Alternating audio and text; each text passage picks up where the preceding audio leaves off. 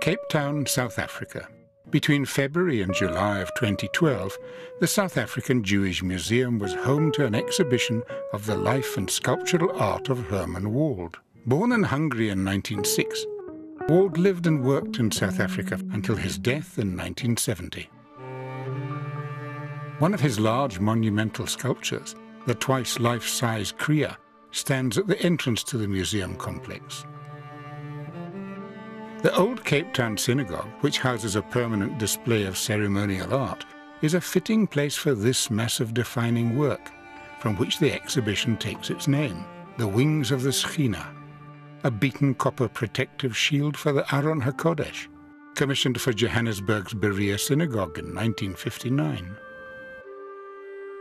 Beside the wings, two screens show the genesis of some of Wald's pieces. An animation shows how the simple lines of his preparatory pencil drawings would make the transition into finished sculpture. A passageway links the old shul with the South African Jewish Museum's permanent exhibition space, opened by President Nelson Mandela in 1998.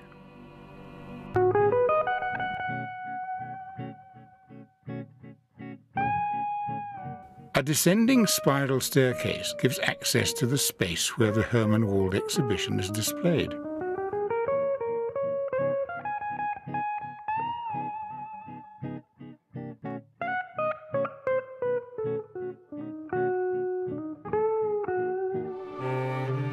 Moses, the Lawgiver, one of the last works done in Europe, is an iconic departure point. Around the statue there are quotations from carved thoughts, Wald's book on aphorisms, written as a soldier in the Second World War.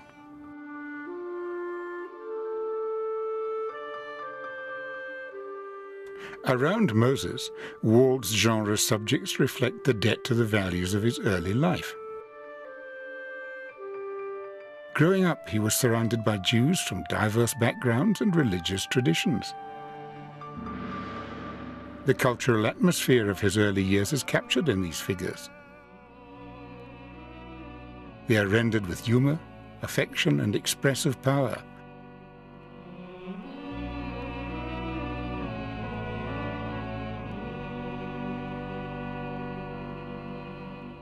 They are monumental despite their scale.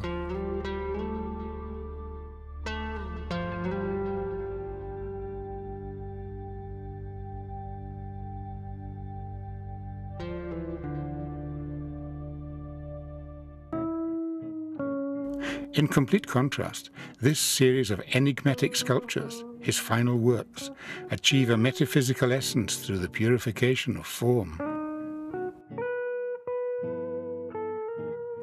Throughout the exhibition, comprehensive text panels guide the visitor, giving a full context to his life and work.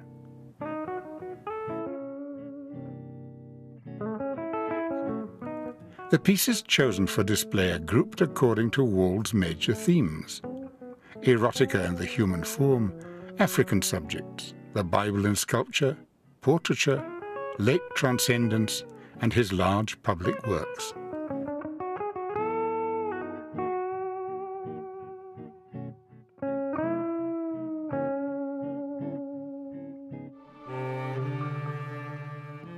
The public works are represented by maquettes and large-scale photographs of the full-sized monuments.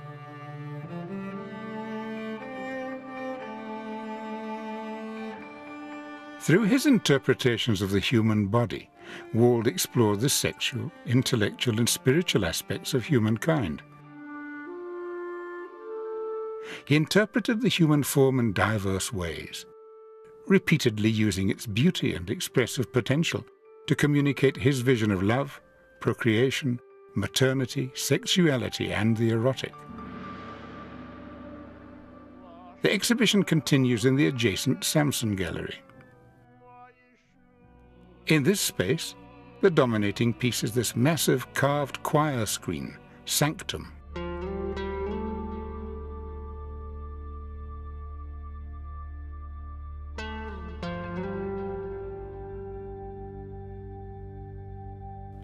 As we move round the room, we are first introduced to his portraiture before encountering his biblical work.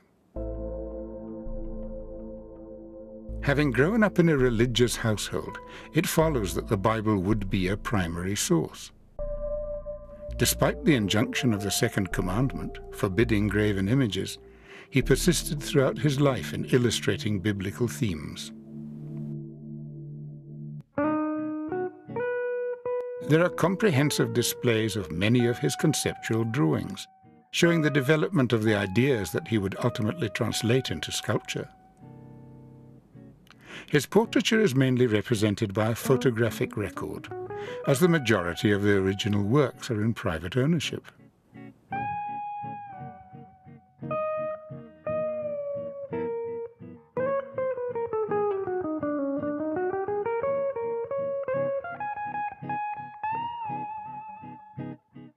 Throughout the exhibition there is a rich archive of photographs, representing that part of Wald's work which is now either privately owned or has been destroyed in the demolition of the public buildings he decorated, or simply lost in the 42 years since his death.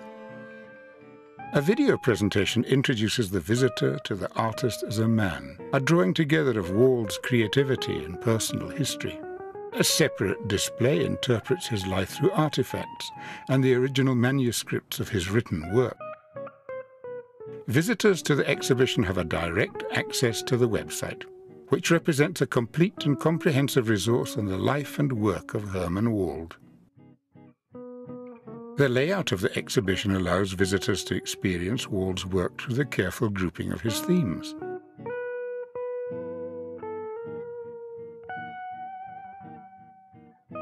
The clear timeline connects his sculptural art to his life story and to the history of the time and the world in which he lived.